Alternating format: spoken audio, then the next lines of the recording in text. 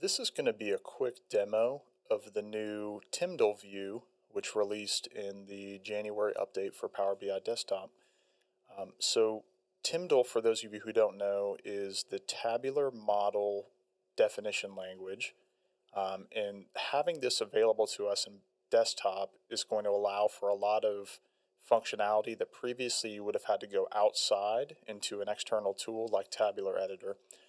And the use case I found just today, just a nice handy quality of life thing, is around role-playing dimensions, and really any case where you have the same table repeated in multiple models. So if you work in an enterprise environment or large or even medium-sized environment, you probably have this, where maybe you have a dimension table that is shared by multiple models, or even within the same model, like this demo I'm going to share.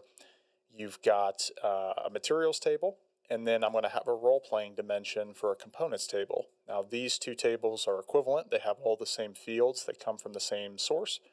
But let's say you have a material table where you've gone in and you've done all your descriptions, you've added metadata, you've changed formatting, you have all of your fields organized in a nice folder structure. Maybe you've even added synonyms for Q&A. And you want to leverage all that metadata into another table. So with TMDL View, we can do that quite easily.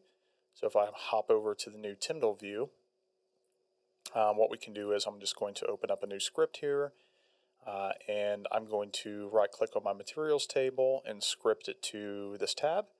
And now we have a definition of the entire table, which contains everything, including my descriptions, if I've chosen to summarize or not summarize certain columns, if I've defined display folders, basically all the metadata that you would have in your semantic model that you may want to move elsewhere.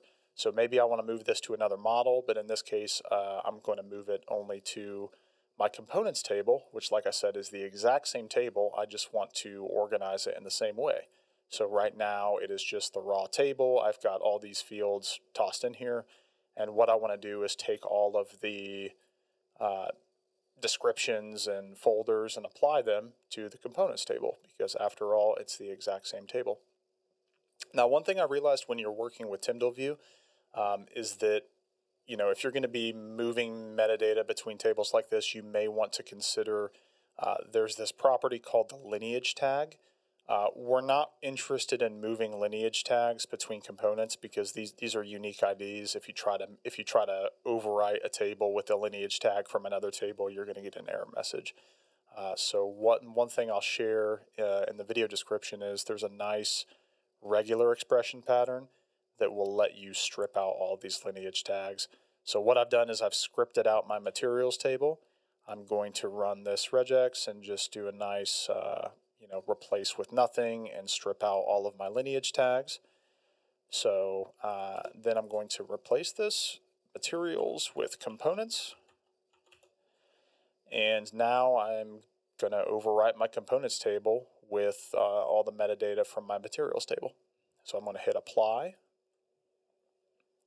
And here at the bottom it says we've successfully applied the TMDL script. And now my components table, because I've overwritten it, I've also overwritten the partition. It's going to need a refresh. But now, as you can see, all of my folder structure, even the comments for my columns, have all been applied to this other table. So this is a really nice time saver. Yes, you could do this before with external tools, but now you could do it directly in desktop, right? So I can copy this metadata over to a new model. Maybe I'm working on a new semantic model that has many of the same dimension tables. Maybe you have a nice calendar table that you've created that's very well organized. You have descriptions, you have different flag fields, everything is laid out very well. And you want to copy all of that, not just the raw table and the data, but you also want to have all this metadata come over. So that's really it. Just wanted to call out that, day one of using this feature, already loving it. Excited to see what else we can do.